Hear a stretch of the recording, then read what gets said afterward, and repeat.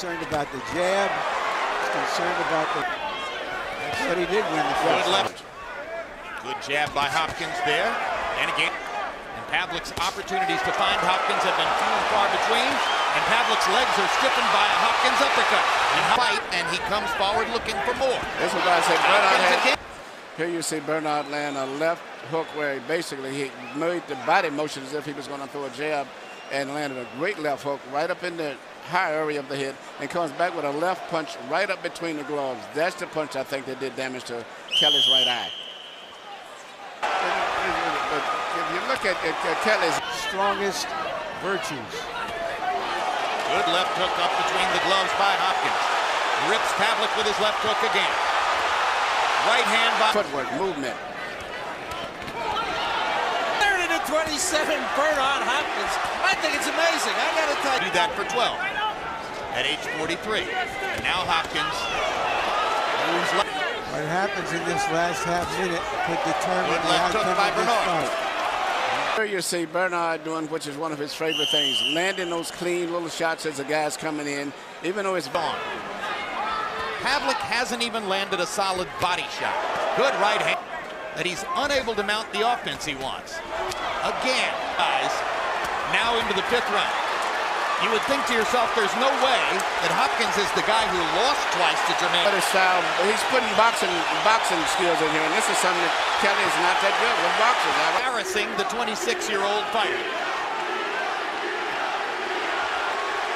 And the crowd is chanting, B-Hop, B-Hop, B-Hop. Difference right there. And Hopkins has gone over 9 rounds, 24. Very agile, he's very flexible, doesn't have the power, but much more difficult to time, much better speed. Well, Kelly is a little... than he did in 12 rounds against Joe. Yep, and I haven't saw him get hit with a solid 6-0 Hopkins. I have it 5-1. I gave the last round to Pavlik. Well, by CompuBox numbers, he didn't do it. Hopkins steps in and rips him with a left hook. It seems like mentally he's getting recharged now. He still has the faster hands. Yep.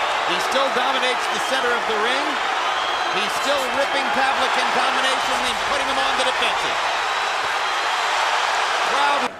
Here you see Bernard just having fun now, a little short right hand leads, doing things I've never seen, because normally he was always a single.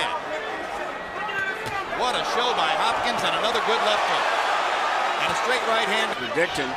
Now he has to worry about his last 3 rounds that he doesn't possibly get knocked out himself. So just for good measure, as if it isn't enough for Hopkins to have won every round, now he gets an extra point on the scorecards. If Bernard Hopkins could continue to throw more punches. You're right, Larry. And, you know, Kelly still is pretty fair punching power, and you never know what can happen as the fight goes on. But right now, Miranda and the 2 wins over Jermaine Taylor and the huge knockout over Gary. We're just discovering what his weakness is, and he's in with a fighter who knows how. That's all there is to it. Then he goes and he takes a point from Hopkins for holding, and he never won Hopkins. I mean, gets to score a win by which, or for which he was favored in bet. See, he's fought a clean fight in every, and he couldn't pull it off. This is a damaging blow to the image of the younger generation. Pavlik gets ripped by a right hand, staggered in the center of the ring. Question is, can Pavlik make it to the finish line? Underdog, youth, everything. Unbelievable. Look at the difference in hand speed. Right now, that's a pretty good investment strategy. You say, what would it like when you hear someone say that Bernard knocks someone out in the 1st round? He said, I don't do things like that.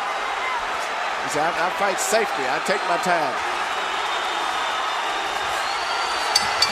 Kramer Bernard, the executioner.